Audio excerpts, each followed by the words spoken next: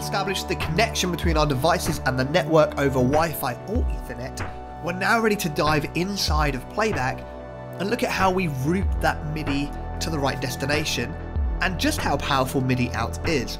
So the first thing you'll notice is up in the top right hand corner we have a new menu, and in that new menu is settings and also MIDI map. And where MIDI map previously was is a button called mute MIDI. And mute MIDI is really important if we want to pause automation of lyrics or lights or any other production element. For example, we might be in the chorus here of Sea of Victory and we want to read out some scripture or pray or sing out our own lyrics, and we don't want the lyrics to go on autopilot. So by touching mute MIDI with our fingers, with a foot controller or any MIDI controller, we can pause the MIDI out leaving Playback and reactivate it when it's appropriate again.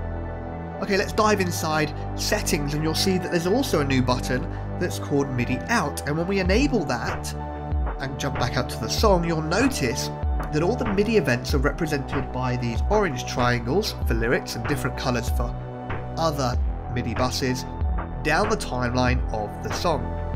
And that leads us on to MIDI buses. If we come back into settings and go to MIDI, you'll see here are all the predefined buses that allow us to route MIDI to several different places. We may be sending MIDI to our lyrics bus to control our lyrics software, or to lights, or to patches, guitars, auxiliary, or anything else that we want to. And inside each bus we can choose the destination, either the network session or any hardware connection, such as our iConnectivity device, and also the channel as well. And we can turn on and off any of the ports as we see fit. Okay, let me show you a couple of things that are really impressive inside of this build of MIDI Out.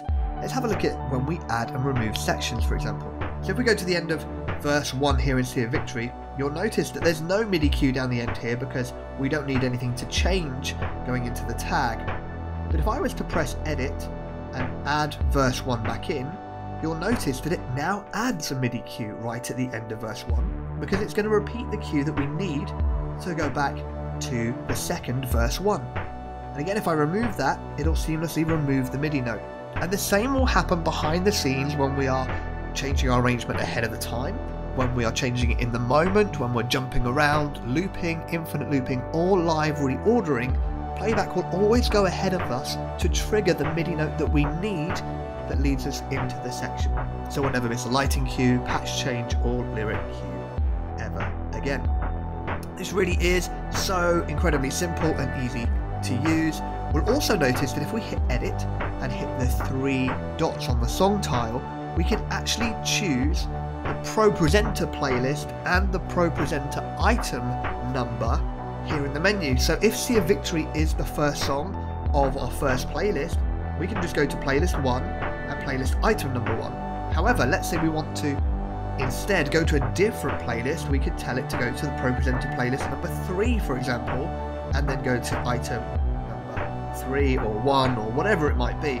This is a really clever way that means that we don't have to pre-program the MIDI note for every song telling Pro Presenter where it needs to go. We can simply let Playback do the heavy lifting for us. This is MIDI Out inside of Playback, and in subsequent videos I'll show you how to create and make those cues yourself ready to download